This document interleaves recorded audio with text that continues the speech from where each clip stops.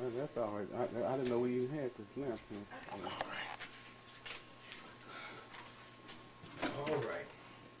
So I thought, who is that?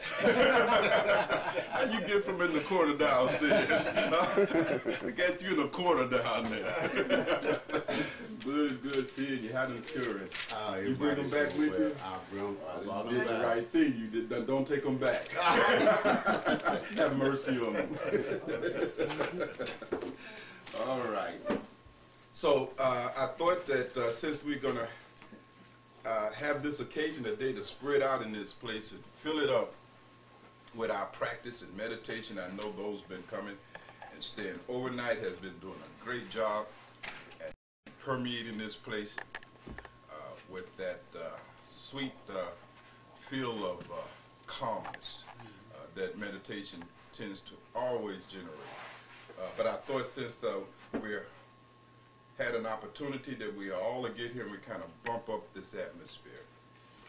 But prior to that, I thought we'd talk a little bit more about meditation and all of that. Just a sort of a end of the year review.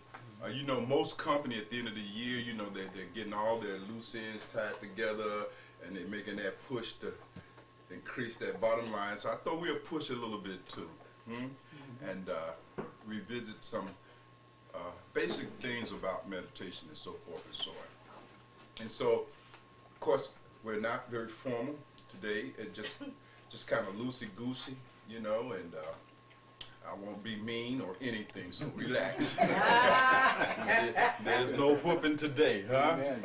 Whoop day is over with. You know, we have whoop day once a year. But I do want to just kind of remind you a little bit about practice and meditation and things of that nature, and whatever else comes up. And so you can interject your questions as we go along. It's sort of like a group dukkhasan, if you will. And then afterwards, we'll find spots throughout the house, and we'll sit a little bit. Would that be all right? That sound like a good agenda? And I guess the thing that I wanted to bring to your attention first and foremost is that meditation is not a kind of process that you engage in for the sake of becoming divine, right? or something like that, you know, because divinity is already the case. One of the points I was trying to stress on Namde was that you are already that which is God. You are already made out of the same stuff that is God. There is no other material, if you will, in the universe. So by definition, if you exist, you are already divine by definition.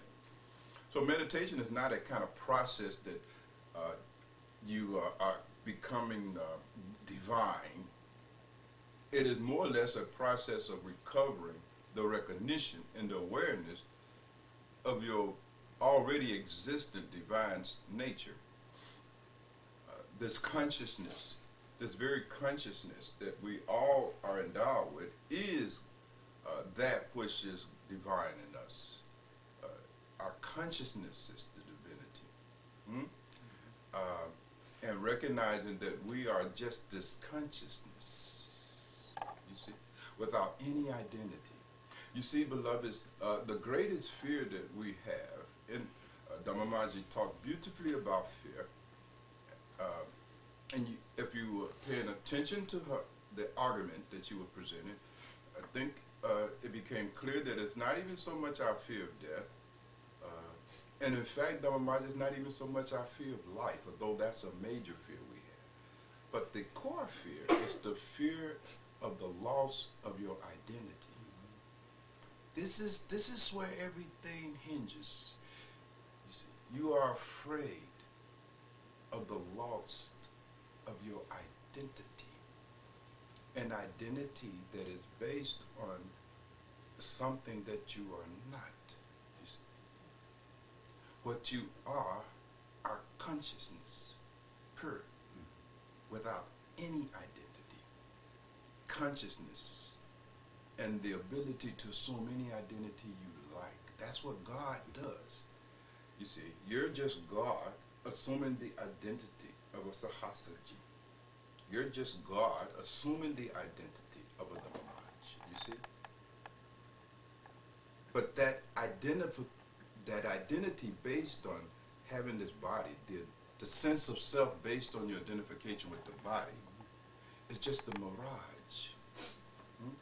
But because you don't know who you are clinging to who you are not. And you don't want to let that go. Because the fear is that if I let that go, I won't be nothing. But the reality of when you let that go, you become everything. It is the clinging to your identity that constitutes the fundamental self-contraction that is ego. Ego is just this contraction, this clinging to your identity. And the fear is the loss of identity. What meditation is purpose to do is to provide you with the means of recovering the experience of what you really are. You're not even a who, you are a what. And what we all are is consciousness itself, just this consciousness, capable of entering into any form, at any place, throughout all of existence and time. So it's important that you try to really appreciate what the saints and mystics are telling us. And this consciousness that we all are is the same. The consciousness that underlies my identity is exactly the same consciousness that underlies your identity. The same consciousness that underlies your identity and everybody else, not just humans, but even non-humans, not just sentient beings, even non-sentient beings. Everyone and everything is just a modification of just this consciousness itself. It's like your life, you see. Life, the life force in you, it's the same life force in me. It's the same life force in a plant outside, in a squirrel, in a mosquito, in a cockroach. It is just life. Well, in the same way, even more basic than life itself is consciousness. Life is just an expression of consciousness, you see. And meditation is the means of recovering the experience of being just this consciousness itself. Not identified with any particular form. When you become identified with the form that consciousness takes, that becomes the basis of your fear. Because you know that this form, all forms are temporary. They just wave, they rise, and they fall. And then the ocean again takes another form. Then that form dissipates, and the ocean again, you see. But if your understanding is not profound, then you would tend to cling to this identity. So I wanted you all to begin to factor that into your considerations that you are doing in these Kula groups, and really begin to see the connection between your struggles and your tendency to cling to maintaining your identity and the fear that you have of losing your identity. And that's what death is all about, because in death you begin to lose your sense of who you are. The roles disappear, and so forth and so on, and what is being destroyed is your sense of who I am, that identity. You see. All of your reluctance to engage in the sadhana is because when you get too deep into it, that you lose this sense of being who you are. You see, you don't want to cease being who you are. So do you understand that? Any questions about it? because we have some time today. We're at home, and this is where we do the real work, huh? So don't be shy about it. Yes, beloved. So, it's not just the clinging to the personality of being Juanita, but also being even Guru Mukherjee. Yeah, all of that. It's yeah, all of yeah. Guru Mukherjee is just another identity. And so there's various identities that. Sure. You see,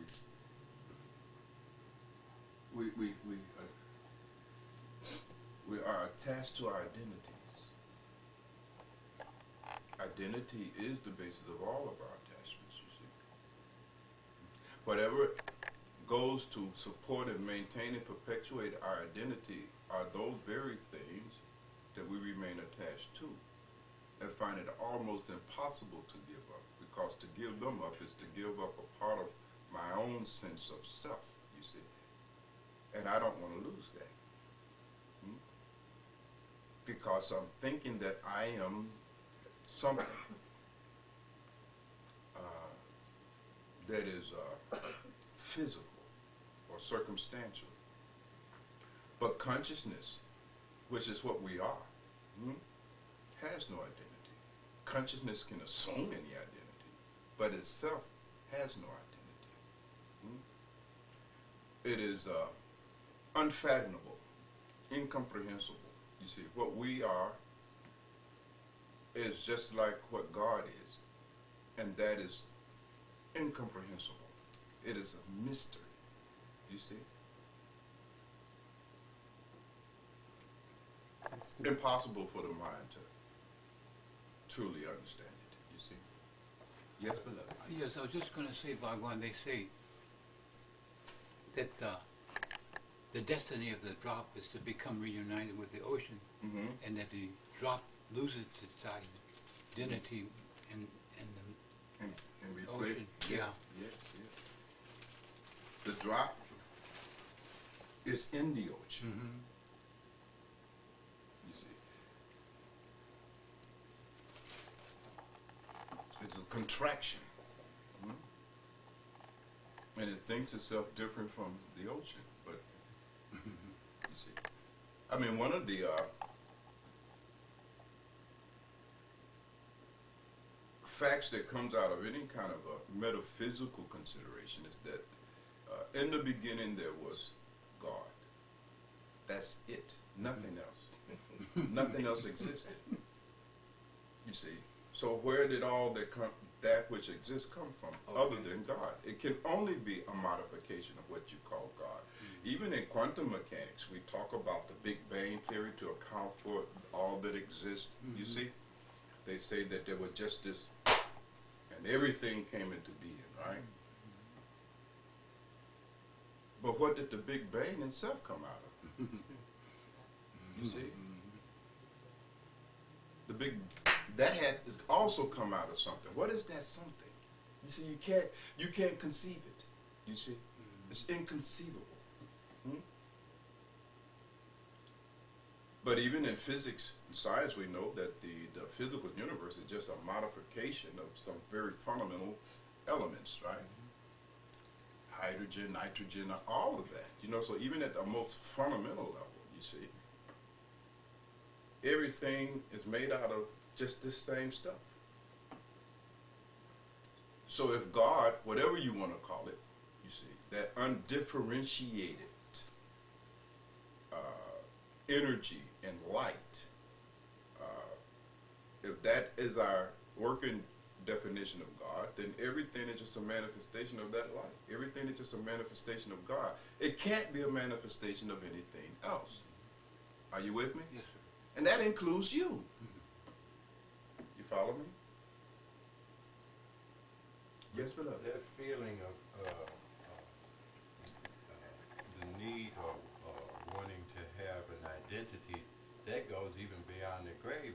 Oh, doesn't yes. it? Because that's what keeps this world going. Oh, yes. You know, I mean, feel disembodied, or so I've read or heard. You feel disembodied. What you want is another body. So you have a so sense that of you could, because your body becomes the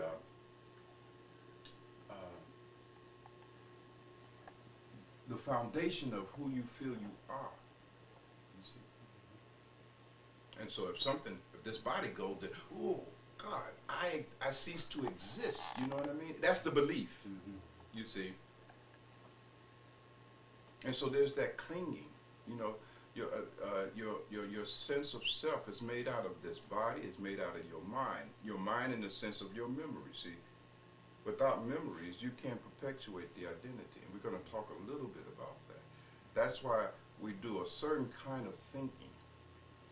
You see, most of our thinking is done to maintain the identity. You see, that's how you maintain your sense of identity. There's a kind of thinking you engage in, you see, that is associated with memory, you see. That's why people are so preoccupied with the past, because that preoccupation with the past is what enables them to carry on and carry forward that fundamental identity, you see. Yes, ma'am? But that experience doesn't have to be fearful. It was joyful. It was. It's the fear of the loss of it, you see. It's the fear of the loss of identity. Right, but the experience of something greater than that is a beautiful feeling. I mean, it's not a. If you have that experience, you see my point? And see, you can't really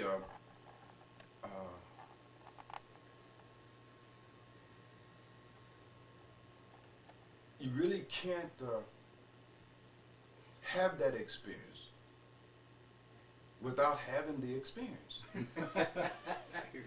see, you can't come up with a kind of philosophical or intellectual equivalent to the experience. You follow what I'm saying? You must actually have the experience of being something greater than your present sense of self. You see? That's the purpose of meditation, you see. If you could have that experience outside of meditation, there would be no need for meditation. You can't have that experience through a thinking process. It's on the other side of thinking. It is prior to thinking. See, consciousness itself does not think. Does it feel? It's being. Yes, yes. It is aware of the thinking, but itself does not think. It's like in your emotions. Consciousness is aware of your anger. You're aware of anger.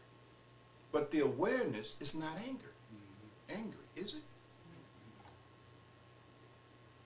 You're aware of hunger, but that which is aware of hunger itself is not hunger. It is standing prior to all of phenomena. It is that which is conscious of phenomena, conscious of content, but itself is not a content. It is completely unaffected by anything that goes on. Nothing affects consciousness at all. It remains always pure and pristine and transcendent of all phenomena. It is aware of everything, but is not affected by anything. That awareness that you have of being unhappy itself is not unhappy. It is aware of your unhappiness. See? And it's recovering one's identification as being just this pure consciousness that is the whole point and goal of meditation. Yes, beloved? So when the practice of meditation is like an offset of practicing, of letting go of things, like the things that we have to let go of physically even. Mm-hmm. So when we meditate, is that like deliberately letting go? It's like you have to have some kind of deliberate motive somewhere of letting go when you're meditating. Meditation is a kind of cooperation. It's a kind of opening. It's a kind of a way of allowing, you see, all of that to fall away for the sake of experiencing that which you are. It is a letting go. There's no more clinging. You see, when you're not meditating, you're clinging. And you're clinging to everything and everyone in order to maintain and perpetuate your sense of self. You see, that's work.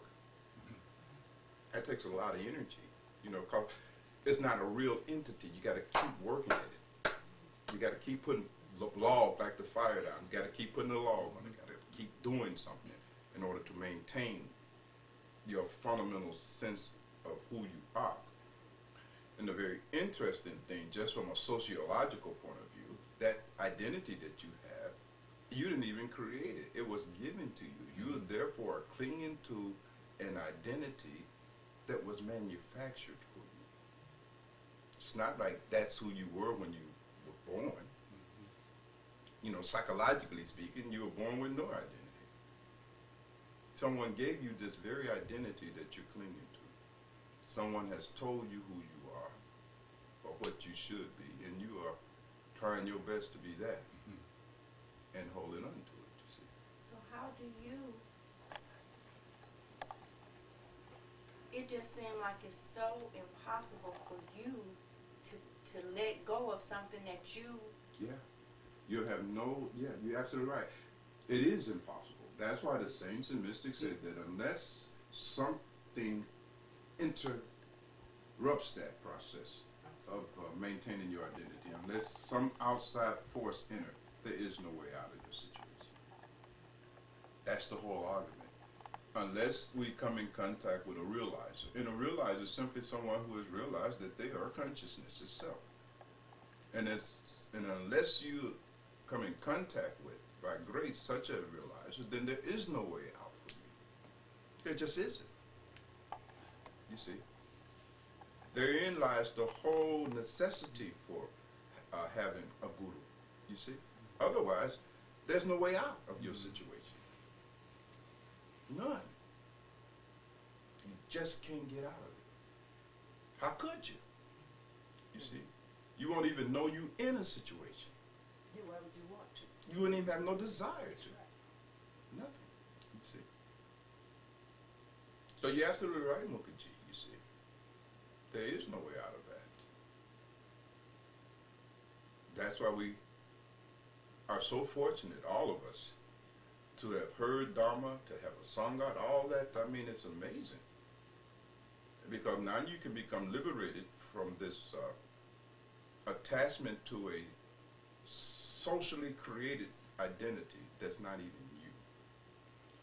So the actual practice of like the Simran and like that is actually a part of the letting go process? Oh, yes. And that's why it's so difficult or uncomfortable? Oh, yes, absolutely, you see, because when you think about Simran, then you can't think about yourself. So you got to constantly think about yourself to maintain this identity.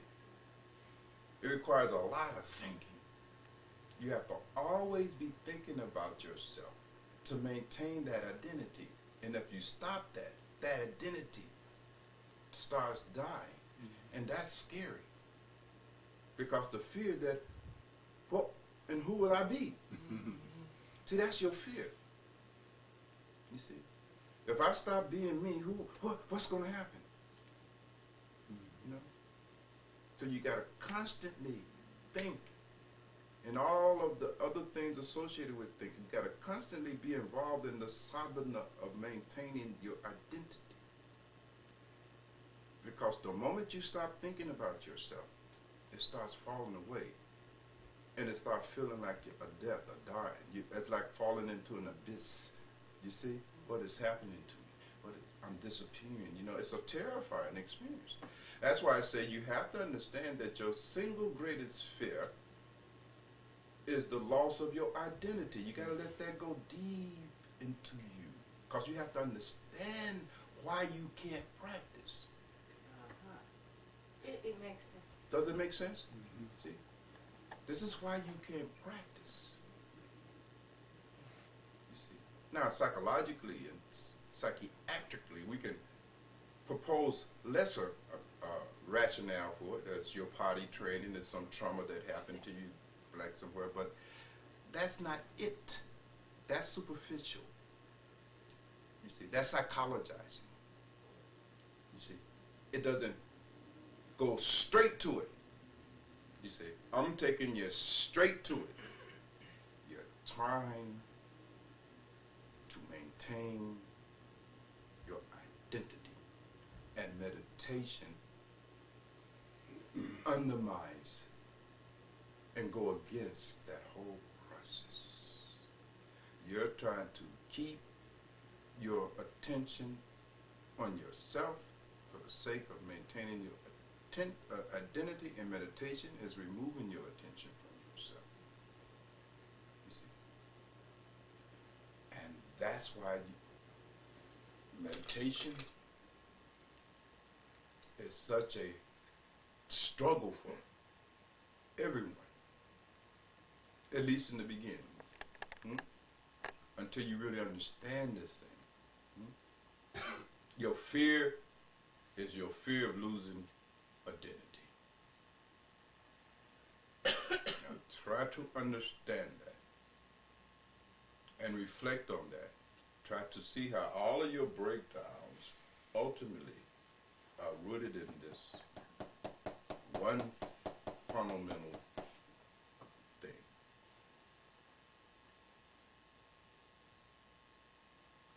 You're afraid of losing this identity that's been given to you by your society, your culture, your parenting process. You are clinging to a sense of self that has been manufactured and given to you. And that's what you're trying to pull into for dear life. This clinging to this false identity shuts down the experience of yourself as being just this pure consciousness. Are you following me? To have the experience of just being pure consciousness, you must let go of the experience, maintaining the experience of being who you think you are. You see? I mean, have you ever really pondered that? You see? I mean, everyone sitting here think there's someone. Now the question that I'm asking you to consider, are you really who you think you are? And who do you think you are? I mean, really, who do you think you are? You do think you are something. Okay, what is that? What is that who you think you are? You think you are something, someone, don't you? That someone that you think you are you really that? And where did that come from? Where did that come from? I mean, the very Conditioning. conditioning. Absolutely. You've been conditioned, right? Right on. And when we say conditioning, Tedavadaji, what we mean, you've been domesticated. You've been trained. You've been, what happens to a cow or a pig or a hog or a horse, a dog, that has happened to you. You have been conditioned. You have been programmed. You've been told this thing over and over again. It's been put into your mind. All right? And you have agreed with all of that input and say, yes, that's who I am. Teacher, mommy, daddy. You see, television set, you know, I agree with you all. This is who I am. This is who I am. This is who I am. And you're trying to maintain that, aren't you? Especially this time of year. Yeah, yes. I love it, man. Master, you always talk about the spiritual process as a developmental process. So my identity as David Lee, being able to drop that and then moving into the identity of Faraji, is that like the process to move me to higher, or to move me out of this ability, this clinging to this conditioning process? I'm not sure I understand you. Well, I guess I've been identified with David Lee based on my conditioning. Then I get the name Faraji, and it means something totally different what my conditioning the device of a big name. Right. Yeah, that's the idea behind it. That your big name is a name of your higher self, your consciousness. If your pure consciousness has a name, then let's just call it Faraji. You know what I mean? Right. But it's really a nami. It's nameless. It has no name. But just to help you as a device, okay? You see? So you become a Sahasaji. But you have to understand Sahasaji is not referring to this body or the identity at all. Sahasaji is just a name we give it to your pure consciousness. Dhammamaji is the name of your pure consciousness. It has nothing to do with this body. You understand what I'm saying? But just as you say, Faraji, when you say Faraji, you're still referring back to the same thing that you were when you were saying David Lee. Aren't you all up? Right. Because that's because now it. Yeah, you have not. You missed the whole point. That's right. Right. Now you just got two names. That's right. You got a house of Raj and that's it. But they all refer to the same thing. It's just a synonym. But that's how the ego works. I mean, that's a prime example of how it works, and that's why it's so difficult, Gursa. Yes, you can't do it. That's right. You can't do it. Right. You can't figure it out. You can't think your way through it. You can't do it. I've been trying. I know. You got three names: Guru Dasa, Bibi Dasa. You know what I mean? That's right. Yeah. That's right. Guru Dasa. I mean, That's right. That's right. All refer to the same old conditioning. Right. Right. Yes, beloved. But isn't it true also that this sense of needing to have an identity is so deep in us that we don't care who we are, as long as I'm something. As long as I'm somebody. That this need to be somebody is so strong. You see my point? Because deep down inside, you really don't know who you are. You see? Deep down inside, you are nothing. But that's the truth. But you know, it's hard to function out of that. Right. You see. So you need to be somebody, anybody, any damn thing to do. But let me be somebody. Right. And the spiritual process is to restore you to your original condition. You are nobody. You see. But with the ability to be anybody. You're just this potential, you see.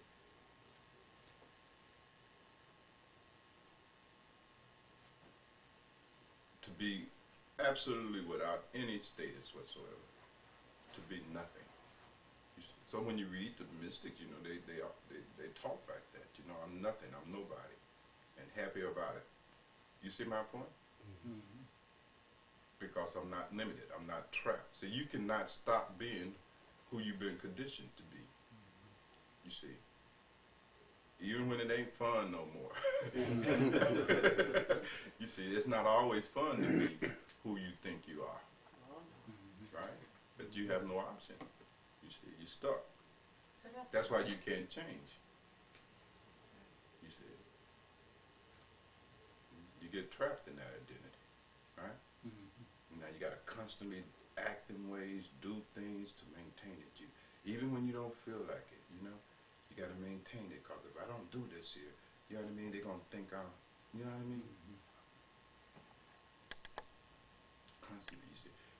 You're trying to present yourself in a way that reflects who you think you are.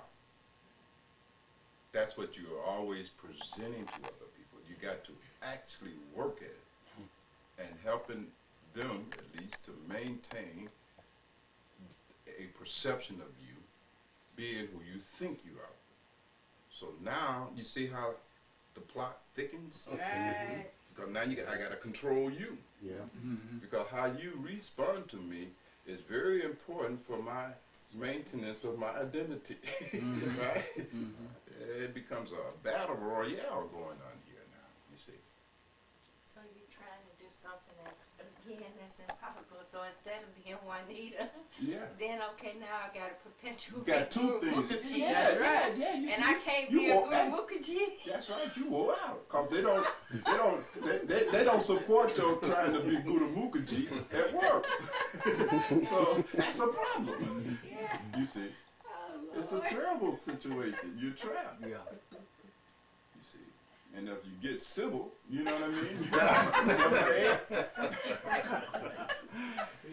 Hence the schizophrenia. it's schizophrenia. You become schizophrenic. And you know, it'd be so much energy wasted in terms of constantly being an information gatherer. Oh yeah. Because you're going to gather information to perpetuate and support the role in which that you think you are. So you're constant gathering information in order to perpetuate that false sense of identity that society have created for you. You done created for yourself. Absolutely. All that other nonsense. Absolutely. And it exhausts you. You see? It exhausts you because you got to constantly come up with stuff to maintain your image That's how I in work. the eyes of others Yeah. in such a way that it reinforces and feeds and fuels your sense of self. That's a lot of work. That's why I can't meditate, Bruce. Don't have no That's what energy. I'm telling you. That's right. But I mean, but it's, you know, that's right. When you sit down, you're already tired. You tired. You're You're worn out. That's the source of your laïf. That's the source of your fatigue. It ain't like you walking around carrying boxes all day. Absolutely. Right? But you wore out like you done worked on a chain gang. Well, it's this thinking that exhausted you. You have emotionally and mentally drained yourself. Trying to maintain your identity in the midst of all of the threats to it. You see? Because people oftentimes are a threat to your maintenance of your identity. Most of the time. Most of the time. Because they're not agreeing with you, so now you got to come up with good arguments. So when you sit in meditation, you trying to make a case. You getting your case worked. You're like a lawyer that goes into the library. You're looking for precedents. That's right. And you know, so that as soon as you get up, you can represent your case. So meditation is an occasion to do research. You see. And that's how it is. And again, remember, there is a fear. See, the thing I want you to get today, there's a tremendous fear of the loss of this identity. It's a tremendous fear. And you don't even want to be around anybody that poses a threat to your ability to maintain this identity. They become your enemy.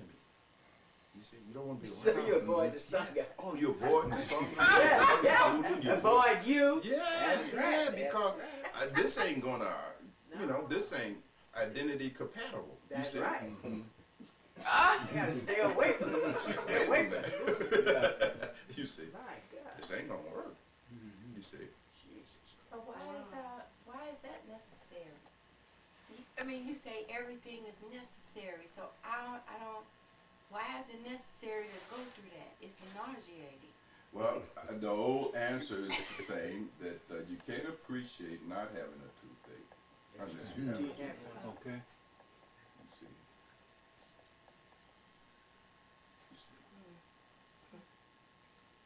And it's when I Actually, you see, there is no answer to that. philosophers down through the ages have been trying to answer that. There is no explanation for any of this. It is incomprehensible. You see, it's like asking, why would God put himself through all of this? There is no answer. It's incomprehensible, unknowable. Nobody knows. You see, nobody knows. It just is. You see, it just is. All right, a few more minutes. And yes, beloved. Then it seems like to me the question becomes, how do I get myself out of this? Get off the bus.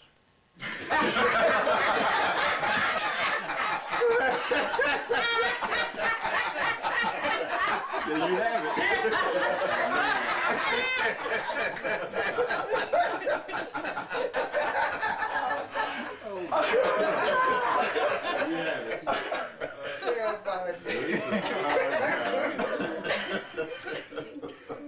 you have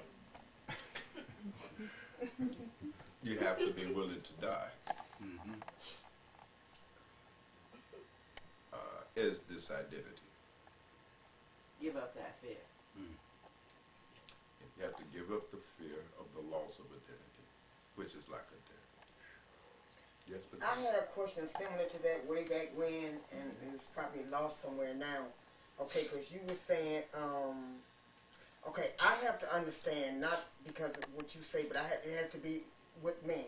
You know, that the fact that I know that I'm afraid to lose my identity. yes. Okay, so if I'm afraid to lose my identity and I'm always clinging, well, if I'm clinging, there's going to be some discomfort there because I'm not going to get my way. Things are going to change. I'm going to become angry, frustrated, and all these things. So is that the way that I would do that then? A way to know that I'm clinging to something because of the way I feel. Absolutely. You know what I'm saying? That's how you begin to work yourself into it. You Right. gotta kind of find your way of getting to that point where you can accept it. Right, and then when I say, okay, I don't feel good about this, something That's is right. going on here, I'm clinging, Yes. and then that'll enable me to drop that if I keep That's working right. at it. That's right. When you're able to make the connection between Right. your suffering and your clinging to identity, Right. and you begin to see that the more I cling to this identity, the more Right. I'm suffering. Right, The more I'm suffering, the tired I am. At Right. the end of the day, I'm killing myself. I'm knocking myself out. You see? And then in the next moment, the next day, I got to go through the whole process again right, with the same person. I thought we just went over that. You know what I mean? Then you got to go into it all over again. And when you begin to see, you know, a point come when you said, this is not worth it. You know, being me, based on this identification with all of what I've been told I am, is not worth it. It's just not worth it. right, because if I'm not working at it at that level, there's no, I'm still going to carry the same thing into the meditation, because it's not enough to say that the master said, That's I'm right. afraid to lose my identity. You know, That's right. I don't want more information. I want to do, I mean, I have to have something that I know that I can do this to get to where you're saying when I sit down. Absolutely. You must have that. You see, meditation is not something you engage in simply because you've been told to meditate. It's not something you engage in because you've read it in a book. It is not something you engage in as a strategy to maintain your social status and all of that. Meditation must be something that you want to do, and it must come from your heart. You see, it must be grounded in the wisdom of the heart, right? And until it is grounded in this heart, then it does not happen, because it is an identity undermining process, you see. And as long as you think maintaining your identity, your false identity, incident, let me keep reiterating that. It is even wrong to call it your identity. It's an identity that's been given to you. You see? It's not even yours. It's given to you. You are conditioned. You're domesticated. You are socialized The person you are is the product of a process of socialization. You've been socialized. And as long as you think that has value, as long as you're unwilling to let that go, then you remain trapped, don't you, Dr. Manager? And you can't, you won't do meditation. Why would you? You'll go through the motion. And only because you can now say that, you know, I'm a meditator and add that to your identity. And that's all, you see. Bishop, when you gave us this life transformation process, the 7 steps, isn't that what that's designed to let us get? It started to break down some of that. Right. You know, I've given you all kinds of considerations. The ideal, though, behind every consideration is to make you get quiet and get clear, to cultivate some pravika, some discrimination, you know, to really start seeing this thing as things really are. But that itself required a certain level of liberation from the thinking process. So let me say a little bit about that, because if you bog down in this identity maintaining thinking process, right? If your thinking is always involved in this effort to maintain identity, then that distorts reality. You can't even see things the way things really are. Are you following me? And we won't take long, but just a few things. When we talk about thinking, basically what is happening is that this ego thinking, ego-based thinking, is always about the future or the past. It's where all of your thinking is at. Because it's in the future and the past, that's what you're trying to maintain. I mean, that's the kind of thinking that you have to be involved in to maintain it. Your sense of who you think you are.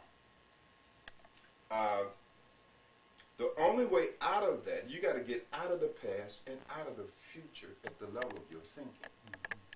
Does this make sense to you? Yes. Right? Because there's no way, as long as your thinking is past-based, future-based, there's no way out for you. You see?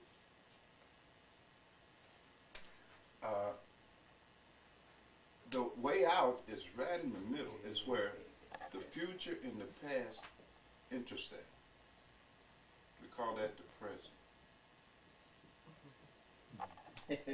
The gift. You see, right here, it's where you need to be to see things the way things really are. You can't see things by speculating, because where you at in speculation? You're out there. And you can't see it by reflecting on the past, because you're gone. Reality exists where?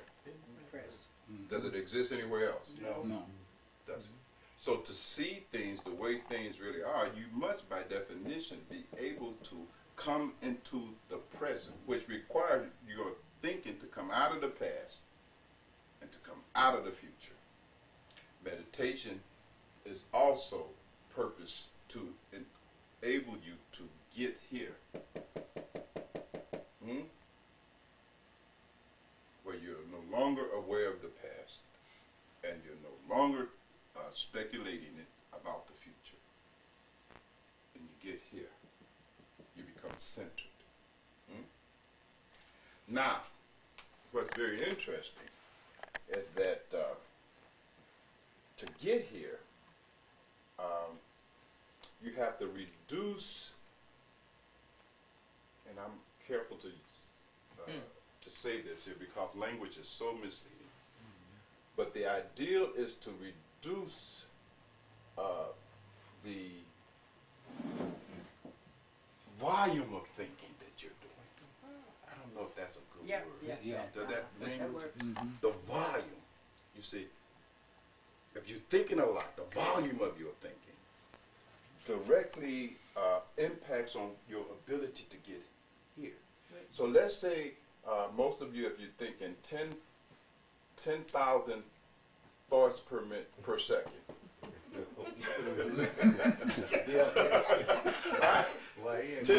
Right. Might be a little higher for my doctors. So you're doing 10,000 thoughts per second. You're way up on the scale, right? Which the higher your volume of thinking, the further you are away from the center. Dang. So as you reduce this, let's say if you go down to 5,000 thoughts per second, you see, you're a little bit closer to the center. Mm-hmm. You know, if you can get down to 3,000 thoughts per second, you know, the ideal is to get to 0 thoughts per second. You're neither thinking about the past nor you're thinking about the future. Maharaji made this point years ago.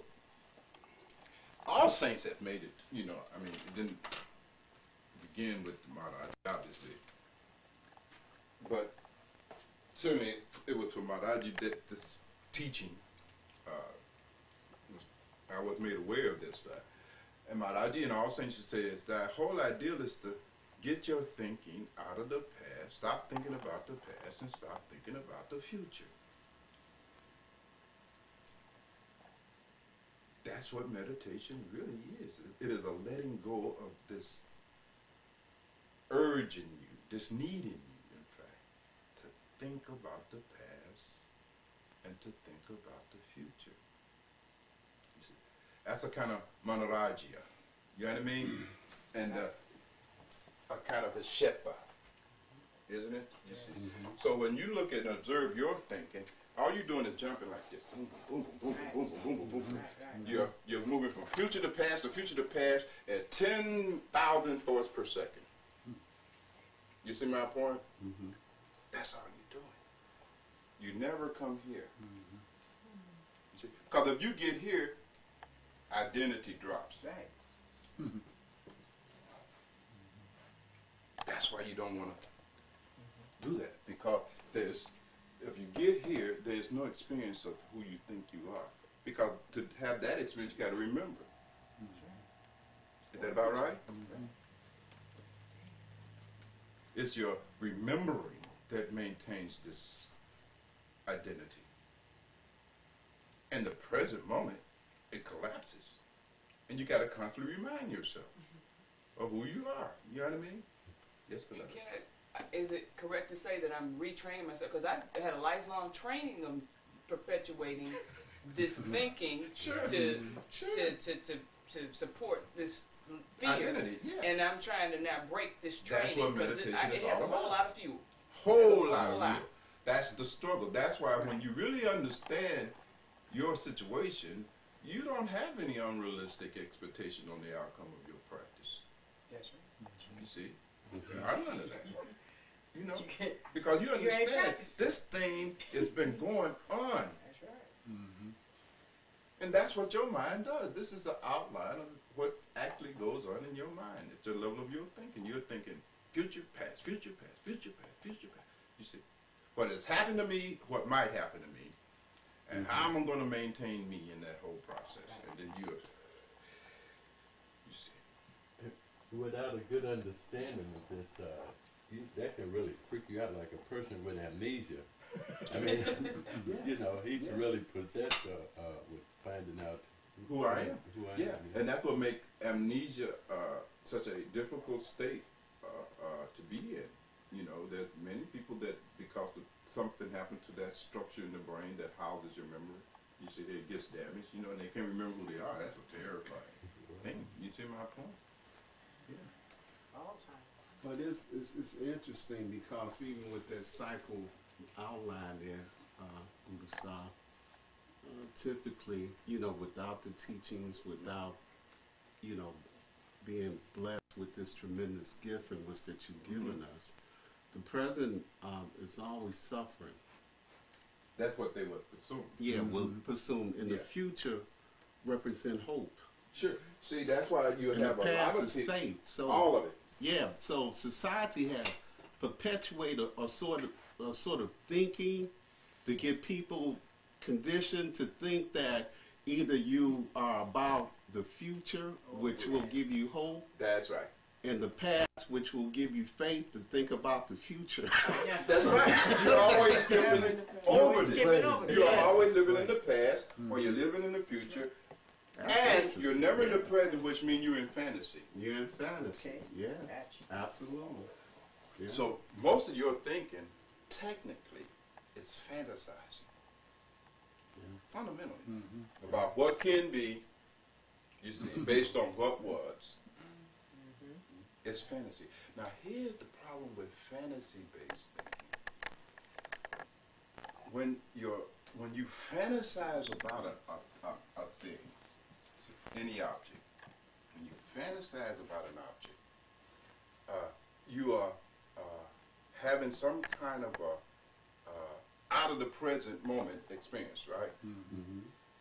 And you're thinking about what you the dinner you're going to enjoy tonight, or you're thinking about sex, or whatever it is. You know, and you're thinking about it, and you're fantasizing about it, and you're enjoying it. See, fantasy is where you get your enjoyment. Okay. But what happens is that you get addicted to the joy that is fantasy-based, so that when you get the real object, you can't enjoy it. If you're not enjoying life as it is, as it arises, it's because you've done too much fantasizing.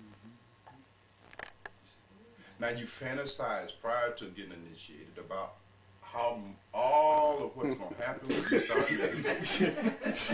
You had all kinds of fantasies running about. Boy, I'm going to sit down and I'm going to come to the ice center and boom, life's going to join me. And then I ain't going to have no more problem, no more worry. I'm going to be free. Most sky can taste most sky. There's going to be no more struggle, you know. I'm going to heaven. And you can't wait to get your instructions, right? But then when you get the real practice and you enter into it, you do not enjoy that. Why? Because it's nothing like what your fantasy was. Fantasy destroys your ability to enjoy reality. It absolutely destroys it. You can enjoy reality. Hence, you begin to see the connection between suffering and this fantasy-based thinking, constantly of past and future, at 10,000 thoughts per second. Back and boom, boom, boom, boom, boom. Meditation is about letting go of all of that. But you can't do meditation if you're too concerned about maintaining yourself and your identity. Meditation is about forgetting about it. It is about really letting go of all of that. You see, and not caring about it anymore. When you care so much about your image and how you are perceived by others and what you need to do to maintain that perception, right? When your social self is the center of your concern, you can't do any meditation. You can't get out of that. It's just not possible. You see, you have to not care. Jesus says you must take no thought for yourself. You see, Is that developmental? taking no thought for yourself. I mean, getting to the point where you have the ability to let go of the need to have this identity. Well, you can say it's developmental, and in many cases it will be, but then again, you see, beloved, it can be just like that. You know, what make it? It depends. What makes it developmental might be, in some sense, a kind of building of receptivity and openness, but the actual transition is sartorius. Boom. It's not something that you do, though. It's not something that you do in the sense that we talk about doing, but then it is something that you do. See, this is the paradox. You follow what I'm saying? This is a great paradox. Hmm? Is it have anything to do with you being receptive without expectation? What it has to do with is understanding. If you don't understand, then we have nothing going here. You see, there is no substitution for understanding. And you all are very often in search of some mechanical, mindless activity you can engage in that will somehow function in lieu of your understanding. There is none. You're looking for a trick, a method, a technique. You see my point? In lieu of understanding. There are no techniques in lieu of understanding. Are you following me? You simply must understand. And that understanding, you see, moves this process along.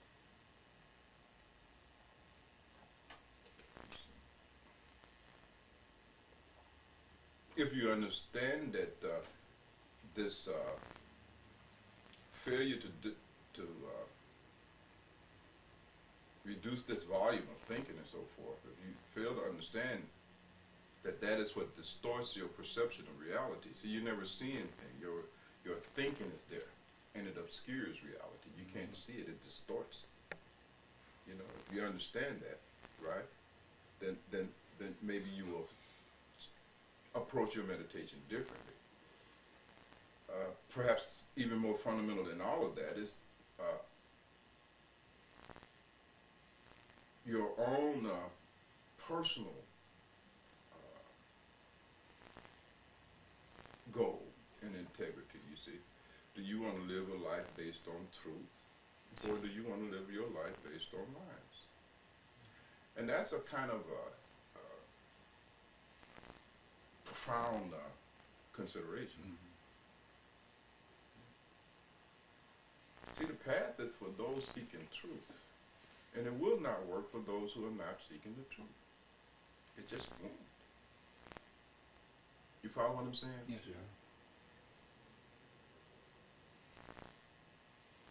So you must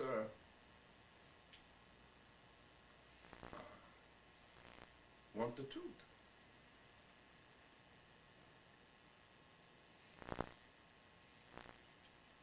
What else can How I do say the about it? beliefs? How do the beliefs? So I believe I'm who I am. Basically, that's why. And I accept that, and I enjoy that, and I like being that. That's pretty much why I Sometimes you don't like want. being Yeah, sometimes. yes, But yes. that's basically it. Yeah, I yeah. believe that I'm who, this body, mind, and all that kind of Absolutely. stuff, and This all is a that belief. thing. That's right. That's the Belief. fundamental belief. But as long as I believe that, I'm going to act that way. Absolutely. So I got it. That belief has to be countered, and Belief a has new to be belief has to countered. be. Right. That's right. Absolutely right, Buddhadasa. As long as you believe you are who you think you are, as long as you believe in the identity that you've been given, as long as that belief is in place, That's the way. there's no way out. You see, That belief has to change. that belief has to be considered to find out, is it true or false? And that's really all it is. That's where it starts. Everything begins from there. That's why the mystics always come and they give us that first teaching. You are not the body, you're not the mind, you're not the self that you've been presuming to be. You're none of that. You are soul, you are pure consciousness, you are a product of an incarnation of God. I mean, this is the message. It's the revelation. It's the revelation. You see, but you will not accept that revelation As long as I you believe because otherwise. you believe otherwise. Right. And that's the fundamental thing. So as long as you are operating out of that belief, nothing can happen. You could be given all the meditation techniques on the planet. Nothing is going to change. You will always be struggling with those because meditation requires some liberation from that belief in order to even engage in it. Mm-hmm. Are you with me? Yes. It's just really that simple. So what you have to really consider, what you got to really weigh and really begin to look at for real is that, are you really who you think you are? I mean, are you really this? How did you get to be that? Mm-hmm. You see? Mm-hmm. I mean, really, you know, you cling into this identity as if it's something divine and sacred, or if that identity is your divinity. Your identity is not your divinity. Mm-hmm. You see? It's just an identity. It's just something you've been programmed with. It's not real. You see? It's conditioning. It's not who you are. You see? But if you have never inspected that, you follow me? Then how would you let go of it? You see? So as long as there is this misidentification of self with body, mind, your past and all of that, pretty much leave you out of the race and running.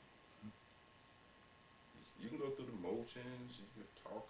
See, even though we talk all the time, you know, but that still doesn't undermine. You follow what I'm saying? Mm-hmm. It just doesn't undermine it. It ain't enough. You know.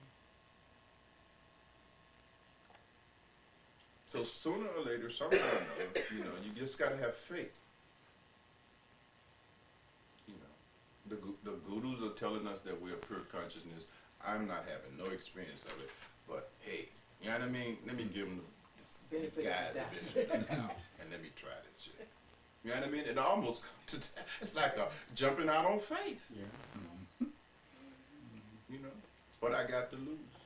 You know, let me see.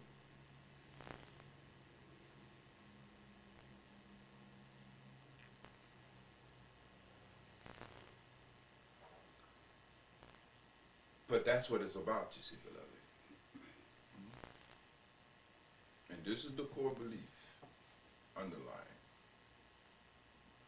And this is the fear of this loss of identity. There's the fear of the loss of identity. The greater the fear, the loss less of likely. face. Yeah. Right. The less loss likely. of face. Okay.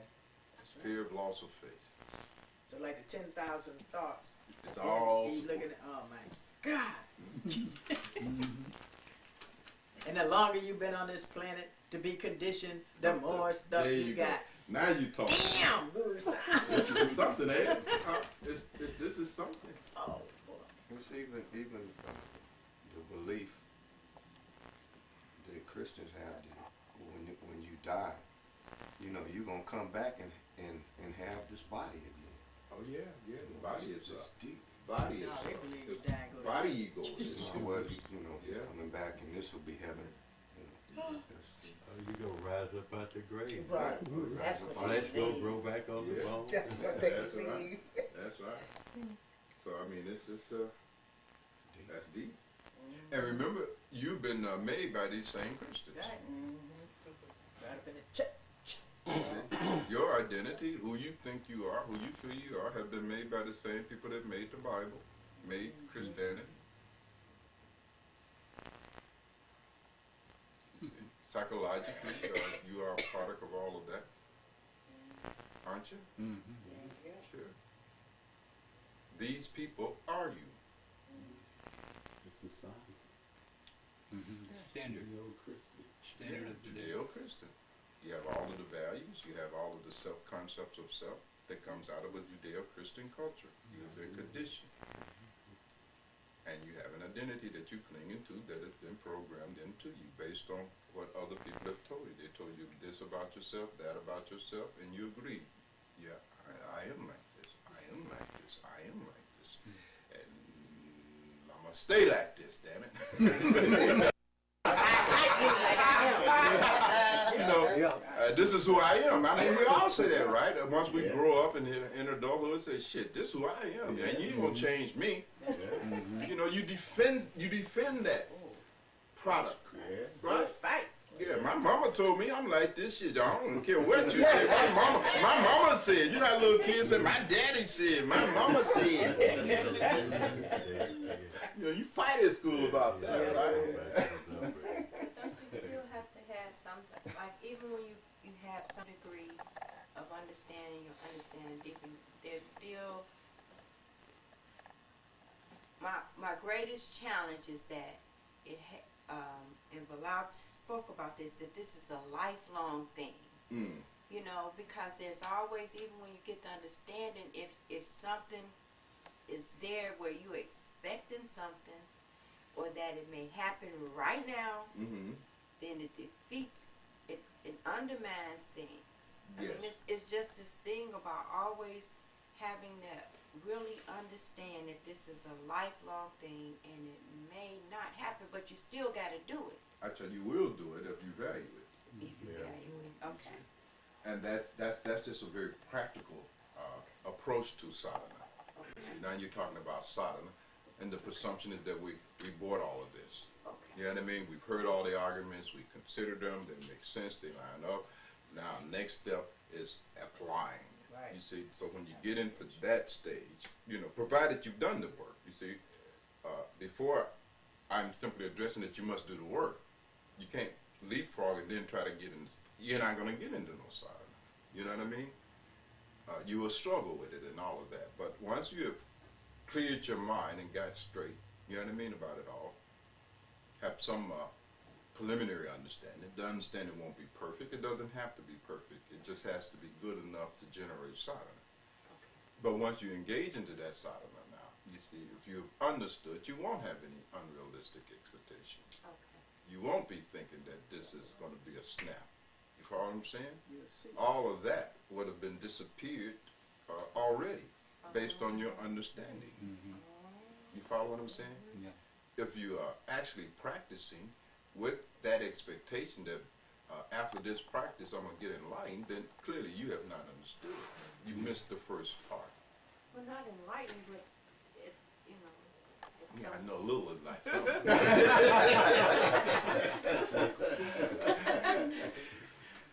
And that's why, again, I'm saying that, you know, meditation is not about becoming divine. You're already divine.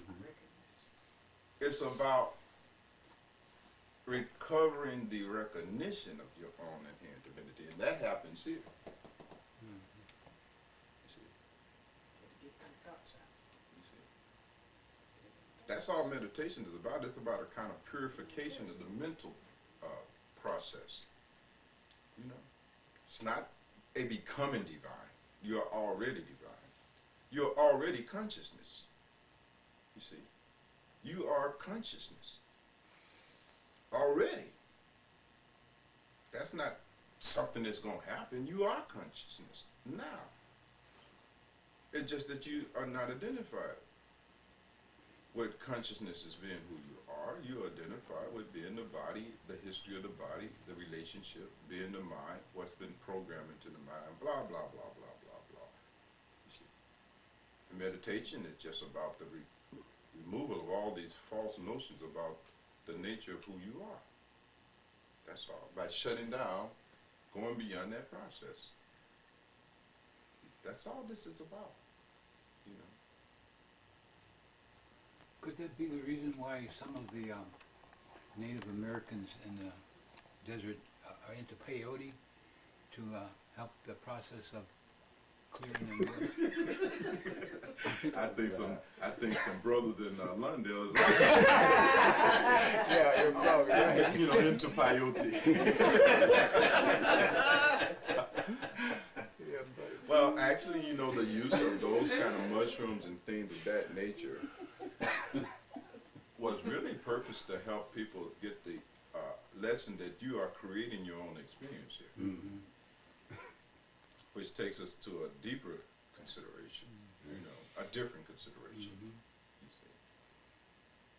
If all of that is true, fantasy is true and all of that, You know, everything that you are experiencing, even in the so-called material world, this event here that you're experiencing, is all being generated by your consciousness. This whole experience here is made out of the same fundamental stuff that a dream is made out of. You see, you create the world of experiences that you have in consciousness. You're creating that. It's coming out of you. You see, those practices using drugs and all of those other things were to create all these kind of variety of experiences while holding on to the awareness that it ain't real. Their practice was to ingest, you know, various hallucinogenics, create that fantasy out there, and hold on to the fact that this green monster coming at me with fire coming out of the ears is not real. It was a practice. You follow what I'm saying? So that now when you see Sat Ra, you don't get scared. Yeah, you ain't scared no more. You see my point? When you fall into the dream state, you know what I mean? Because see, a lot of time people didn't dream or had, you know, couldn't keep their dream, they couldn't keep them vivid. Because dreams go so fast, if you don't write them down, they're gone. So they say, okay, let me just create one. And create the dream state. You know what I mean? Now let me explore it. You know what I mean? And they will sit much like you sitting, see? This is how you sit when you're going to do mushrooms. If you go down into the desert, and you go out into the desert, and you form a circle just like that, and you ingest the mushroom, because you're going to fall into, you know, you need to, so that's how you sit. And then you go into that dream world, right? And you have the shaman there, talking you through it, like you'll talk through the bardo, like the dead is talk through the bardo. You have the shaman talking you through the experience. Now, see that green drag? Because they done took the much, they know what's going to generate. So they have certain plants that they know is going to generate certain categories of hallucinations, right? So they know that you're going to see a pink elephant, they're going to see this next. Everybody done did this. You see that elephant? Yeah, you know. Now go into them, all kinds of things, you see, to conquer the fear, you know, fundamentally, and to let you know how plastic experience is, how this is not a static thing, you're generating it.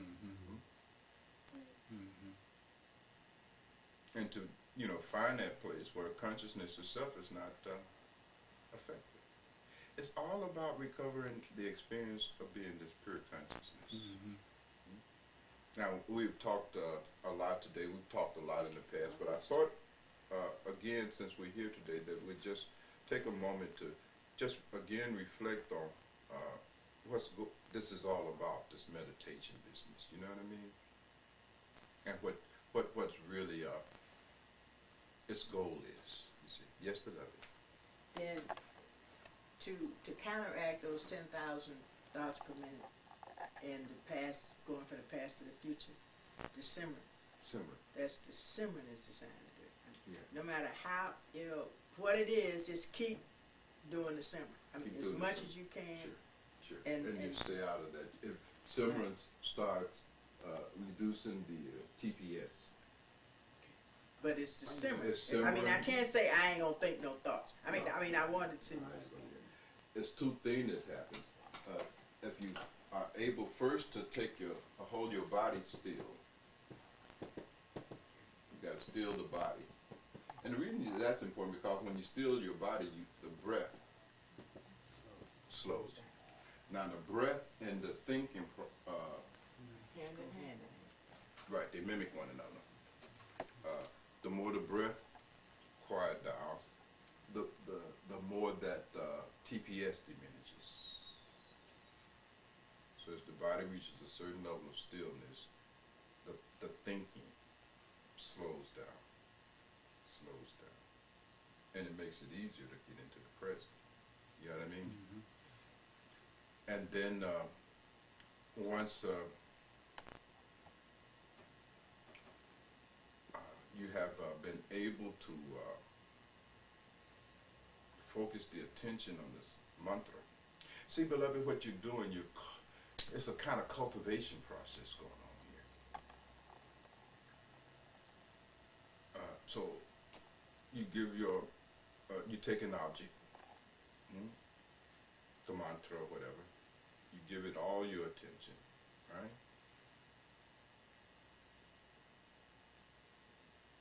And you give it your attention to the point where you are not aware of any other thinking.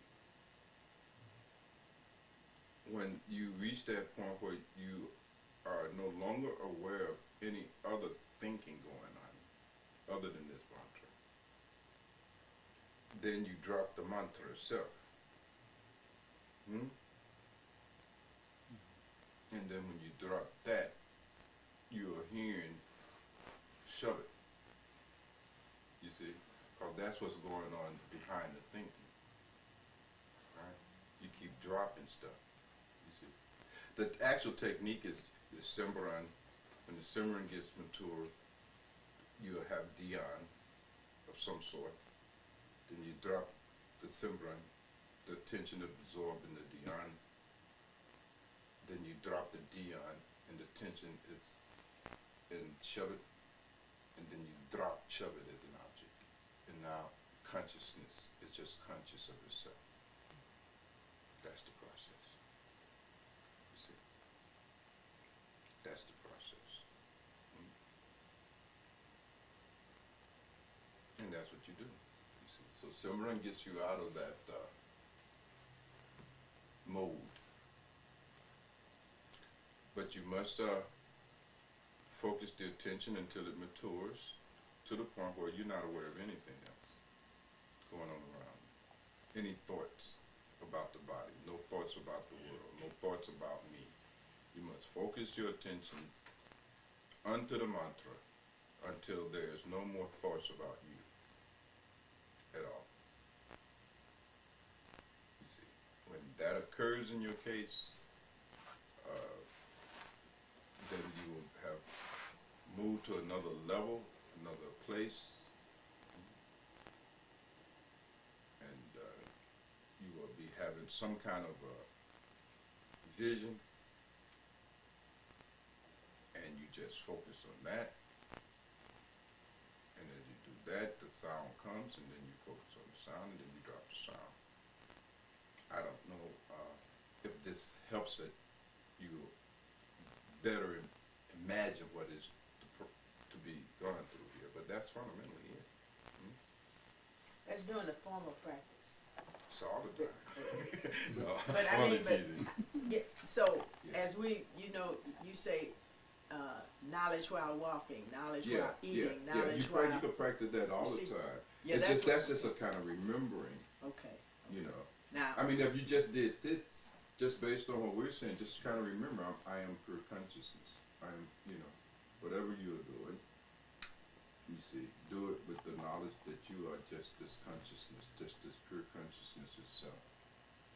If you can just do that, you see, that's a high sadhana. You know what I mean? Most people can't do that. That's why you do formal practice. But if you can do that, you see. So you have to understand, in the scheme of things, meditation and these kind of things are only necessary because in your condition, in our condition, you're not capable of anything other than meditation that pertains to, the experience of your own divinity. I mean, you just can't go straight away to it. You don't have that. You follow me? You're not a dinkerin. You follow what I'm saying? But this practice of doing everything with knowledge, you see, while you read in the literature, they say, you should do your simra while walking, talking, eating, right? It's just another way, you see. Simran really means remembering, doesn't it? That's what the word literally means, to remember. But remember what? Who you and what you are. no matter what you do, while doing it, do it with knowledge. Knowledge of the self, knowledge of who you are, you see. That's a practice itself. You see. This is Shuddha Vikapa. In Shaivism, we call it Shuddha Vikapa. You got the right mental concept of who you are. You see, right now, you're operating out of the wrong mental concept of who you are, aren't you? Yes. Yes. So, and you're practicing that. You're doing that. You're maintaining that.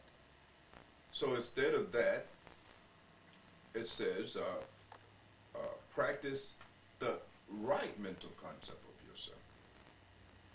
Now practice that. You see. And what is the right mental concept of yourself? That I am pure consciousness itself. That's a concept at first, isn't it? It's a concept. It's all right, you see. But practicing that concept of self as being pure consciousness paves the way for the experience of self as pure consciousness, you see. Practicing the concept of being a body completely shuts down, blocks out any possibility of experiencing yourself as pure consciousness, because you're practicing the opposite. You're practicing, I am not pure consciousness. I am matter. I am not pure consciousness. I am the body. I am not pure consciousness.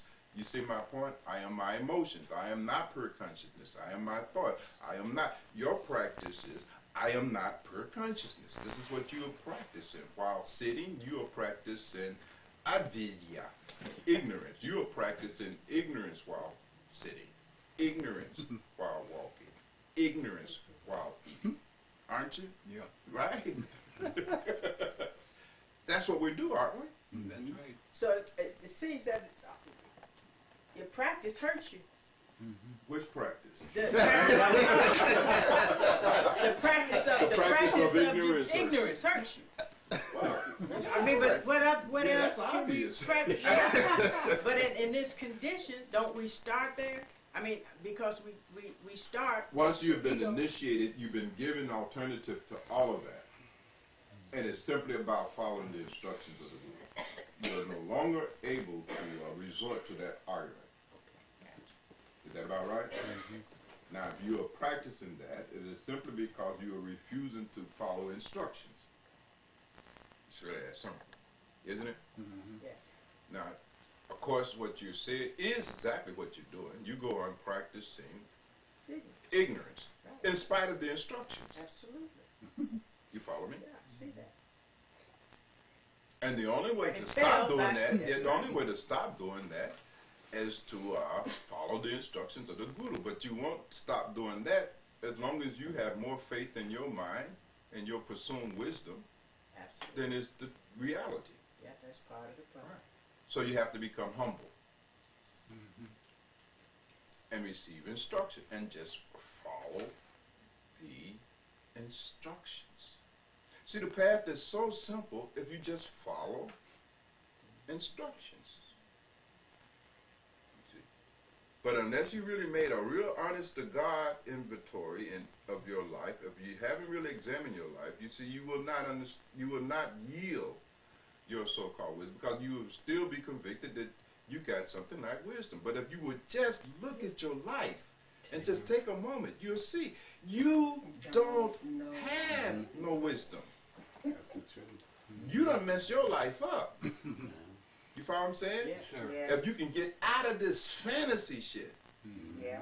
right? You understand? Yes, sir. And stop looking at your life through the distortion of your fantasy about what you wanted it to be. I'm not talking about what you want it to be. I'm talking about what it is. And if you really look at this, you will be humbled. Yeah. There is no other way to become humble. But you must do this. You must set your life in the palm of your hand, and you must look at the outcome of following your mind. For real. And it's only after you have done that will the necessary denta arise in you, where you will follow the instructions. Until that happens, you're not going to follow no instruction. You will say, yes, I should follow the instruction. You will know all of that. You will mouth it. It was rhetorical. We should follow the instruction. How long y'all been saying that?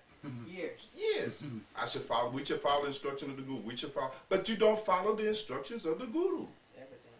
So you could see that just saying I should follow the instruction of the guru is not adequate. That's just intellectual murmuring. You follow what I'm saying? Mm-hmm. There's nothing in you that moves you because you have not looked. And I have always argued that you got to sit your life in the palm of your hand, get quiet somewhere. No fooling, no kidding. And you got to look. And you really got to see what has happened as a result of you following your mind. And you got to look at that. And that will humble you. You see. It would destroy your fantasy. But remember what I said? People prefer fantasy to what? Yeah. You prefer the fantasy about it all to reality. That's what happens when you live in fantasy too long. You don't want to contact reality no more. You see. That's what egoity is. Egoity is the avoidance of reality. You're avoiding reality. We try to even avoid the reality of Sodom. We're trying to avoid it. You see. How will you avoid Sodom? You see. You can't. And so it's a matter of seriousness, you see. And either you are able to engage in some kind of reflection and become serious, or you must be made serious, you see. But seriousness has to occur. Otherwise, this goes on and on and on and on. We spend all kinds of lifetimes doing this. This is not the first lifetime, you see. It's not the first lifetime. Many of us probably been on the path, you know, in previous lifetime we had gurus and all of that and pissed it all away, you see. Doing the same thing we're doing now. You see, rhetorical spiritual practice. It's just rhetorical. You follow what I'm saying? Mm-hmm. A kind of mummery of it. It's not that difficult, you see. Gurus say, disciple do. But this is not complex. It's not difficult. You don't need to read 10,000 books for it. You know what I mean? It's a real simple process. But it does require humility, you see. And the recognition that you need to do sadhana. See, you all have not really, truly, in most cases, recognized you need to do sadhana. I mean, you want to kind of do sadhana to please the guru. You want to do sadhana on some fantasy thing. You follow what I'm saying? You want to do sadhana because all the great people in the past did sadhana. You want to do sadhana for, you know, this reason and that reason. All of it is pretty much associated with some kind of hit for the identity or something. Or whatever it is. You follow what I'm saying? But you haven't, and you must ultimately recognize you need to do sadhana. So this is a good note to end our brief conversation today on, you see. You need to do sadhana. When you do sadhana based on the recognition that I need to do sadhana, you see. You all talk about your breakdowns and all of that. All of that is because you don't recognize you need. If you recognize that you really need to get up and meditate, you would get up and meditate. For real. But you're able to have your breakdown because something deep down inside of you really don't recognize you need to meditate. And when you're just meditating out of some kind of a social motivation, because we are part of the house of Ra, we're in a spiritual community, it's a kind of keeping up with the Joneses going on here. You know, for Roger meditating. I'm gonna meditate. That nigga can't meditate. You know what I mean? You see, I'm gonna go to the cooler house. I'll show them I can cooler with the best. I mean, your motive is social. That's all right, but it's got to get more profound than that. You see, you got to recognize that you need to do sadhana. If nobody else on the planet is doing sadhana, I need to do sadhana. I need to meditate. I need to go to satsang. I need to do seva. See, until it gets there, ain't nothing happening. You see, you don't get up and do your practice because you don't feel the need to do it. That's it. Everything else you say is bullshit. I was laughing at you all cooler, you see, when all of you were presenting the causes of your failures and breakdown. And Sahasaji was saying makeup, I laugh. See, y'all tell on her, right? You don't mind? I don't. She'll Break tell on it down. herself, right? Yeah. So she was saying, well, I put on, I don't want to take my makeup off. I said, this girl is crazy.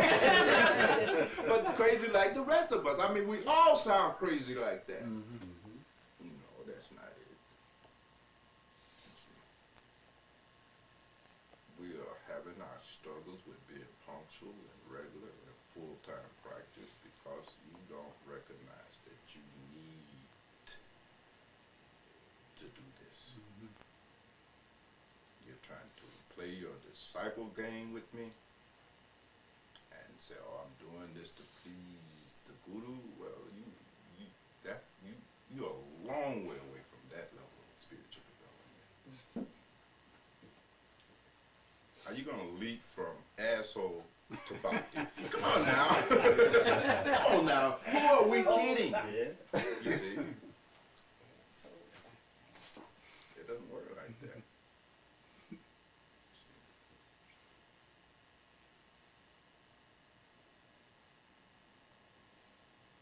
Unless you need to please the guru, then that's a different matter.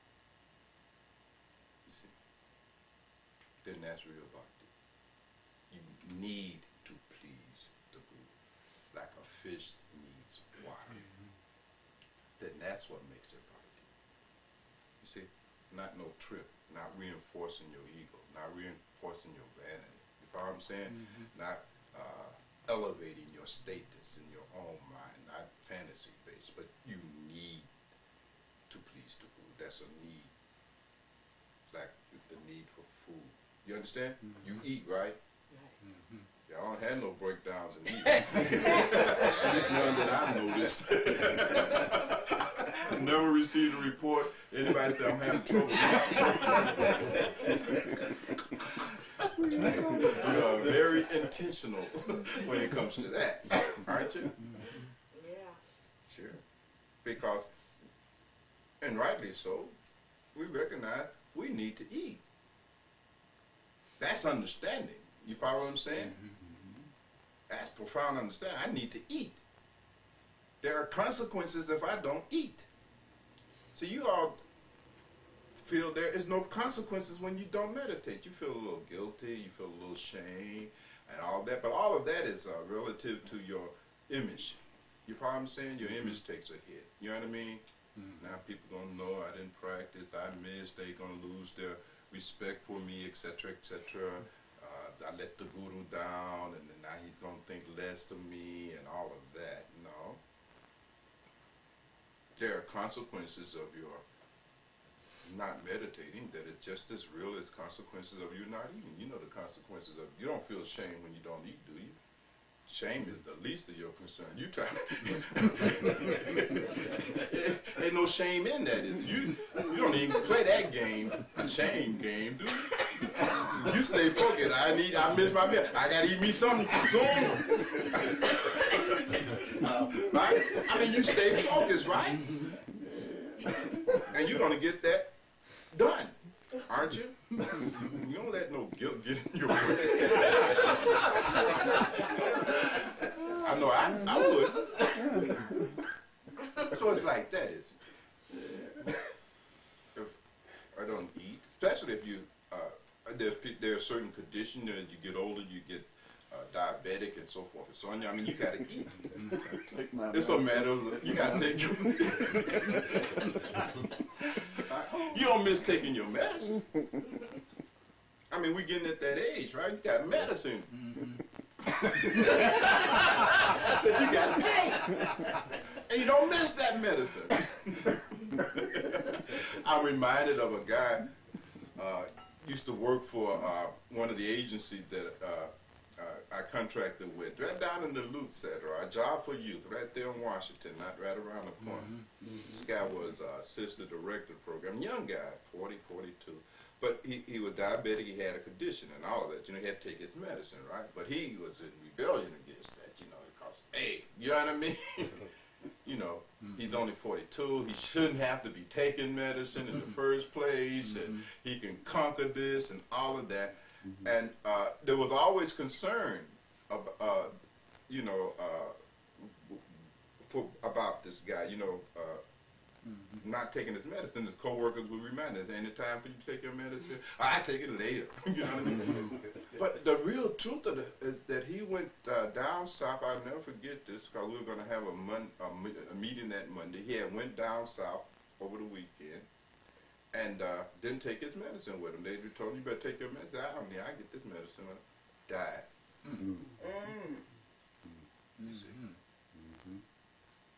He died because he didn't recognize he need to take this medicine. Your meditation is like medicine. They even come from the same root word. Right. This is medicine. So you all need to change how you look at your meditation, this medicine. And you need this medicine. You see? Just like a mental patient needs their lithium. You need this, man. Schizophrenia going on. That's right. And you're going to fall back into schizophrenia, with these hallucinating and all of that. But y'all get my point. Exactly. This sadhana, this practice, only becomes solid when you recognize that you need to practice. You need to do sadhana. And until you do that,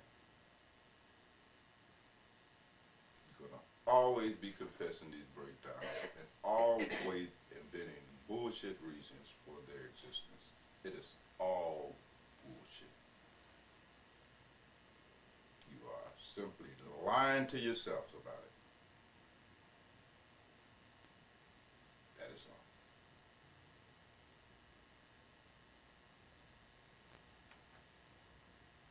So let this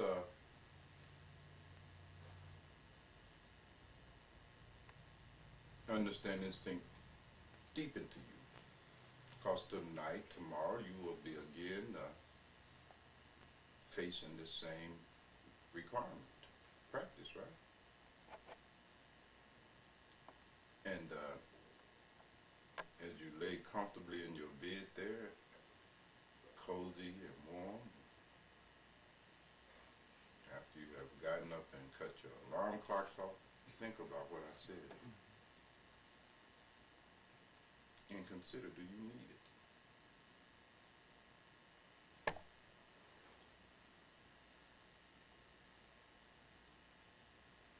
You're not going to do anything that you don't feel you need to do.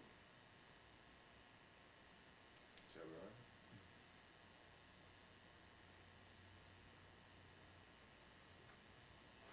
Anything else to say about it before we practice a little bit? We spend all our time talking. That's usual, isn't it? We are the Radasis, right? We do a lot of talking. But let's, so that we don't tap our whole day, we're just going to take an hour here and sit. I think you all can make up for the other time sometimes it's worth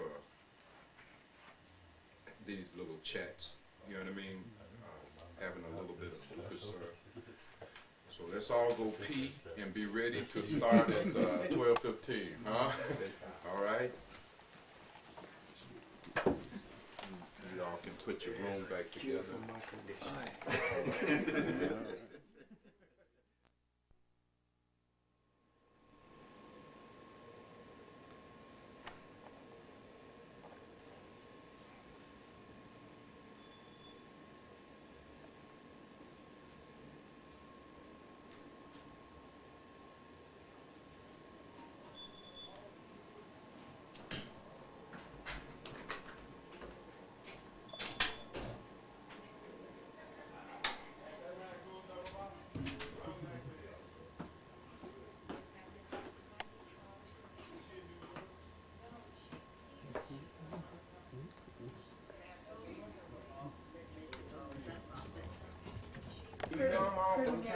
That's the story of Bhagwan.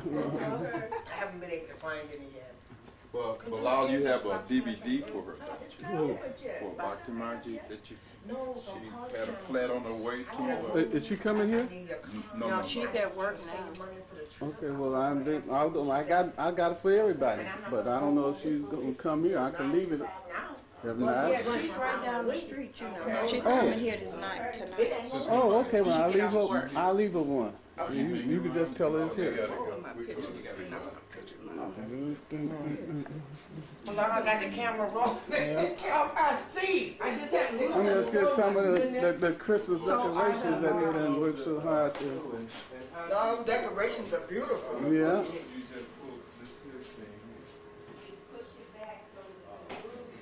It's a little cooler house. Okay, we got towels and sheets I gotta get. Oh, yeah. Let me bring them down. I'm gonna just leave those towels here. No, the one that I used. No, I'm gonna leave them here. Which way to, You know, I'm gonna slap him. He's just getting too frisky today. It should be in here. Yes, I haven't hit him lately. There it is. I'm trying to be nice. I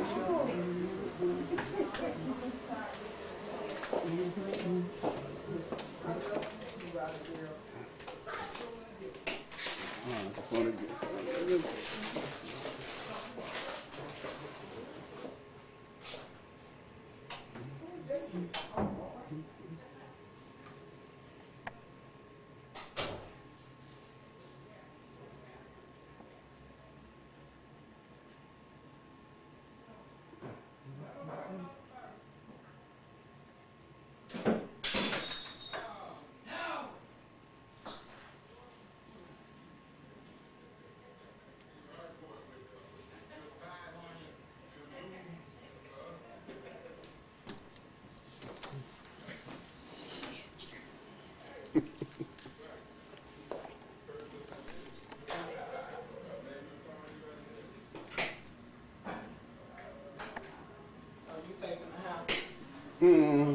Let's put some of this on here for. Oh, put something on the thing.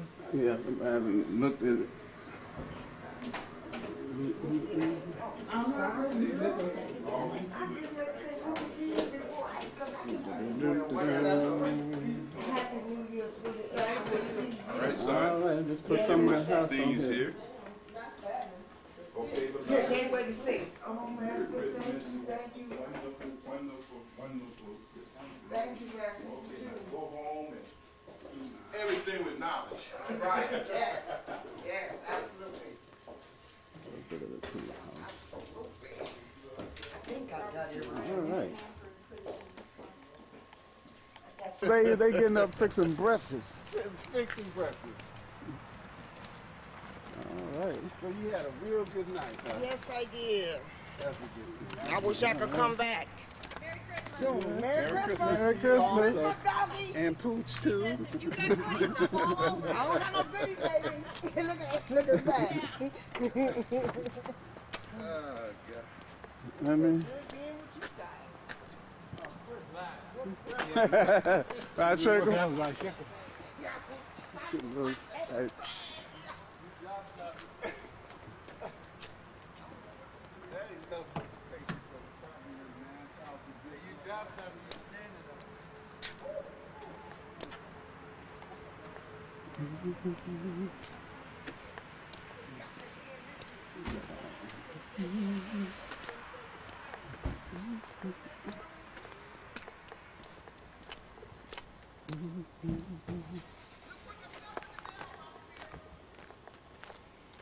This is the land we have about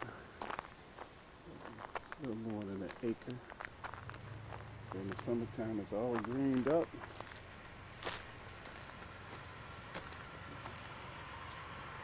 What's this?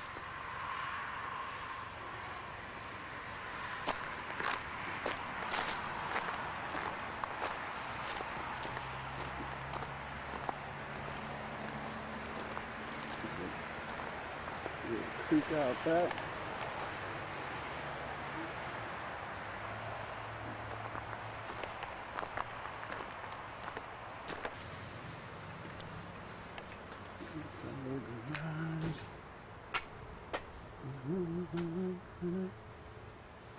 All right. All right. This how I end it now. This is for people that haven't been out Got there. everybody now? See, yeah, Everybody? look, yeah, I got everybody. You see our little cooler house.